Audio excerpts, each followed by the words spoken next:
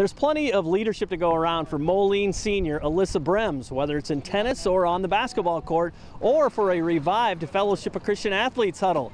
She is eager to step up and make a difference. I was in PC's class my junior year, and he invited me to FCA, and there was only like 4 kids there that went my junior year, and then this year I wanted to keep it alive because PC's a great teacher and he's a good sponsor, so I didn't want him, I knew he loved it, so I wanted to keep it going too, and when he asked if I wanted to be president, I just took the opportunity. Why is it working so well? Why do you think? I mean, there's 25 kids there the other day.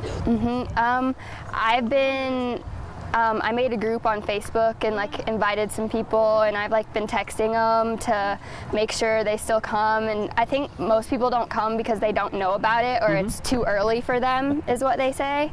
So I've just been trying to convince them to come, and once they come once, they really like it and they decide to come back each week. How hungry is this school for revival too? I mean every school is, but did you sense kids are really receptive to the gospel and some of the message that you guys are doing?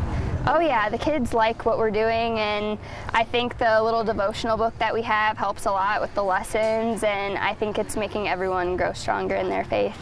And FCA, I mean, I help out, but she's definitely taking charge of FCA and being the president and everything, and she's doing a really good job with that. What makes her so good at it, do you think? She's just good with people, and she is a good, I mean, she's just a good leader. That's how she's always been ever since we were little.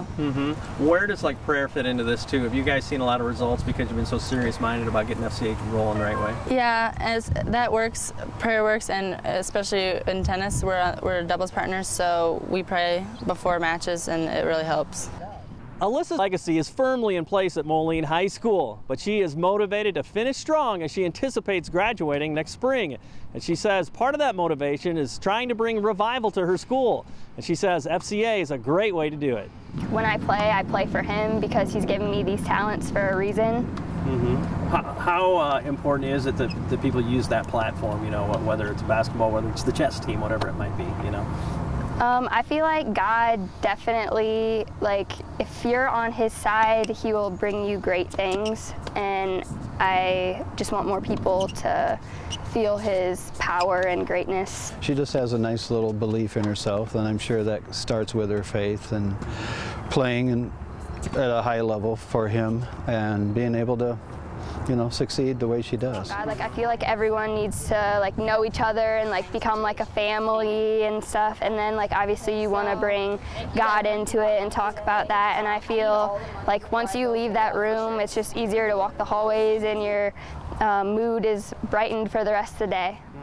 Are you the one who's going to help start Fellowship of Christian Athletes on your college, high school, or middle school campus? To find out how, you can contact me or check out our website at ILLOWAFCA.org. With the FCA Story of the Week, I'm Dan Pearson.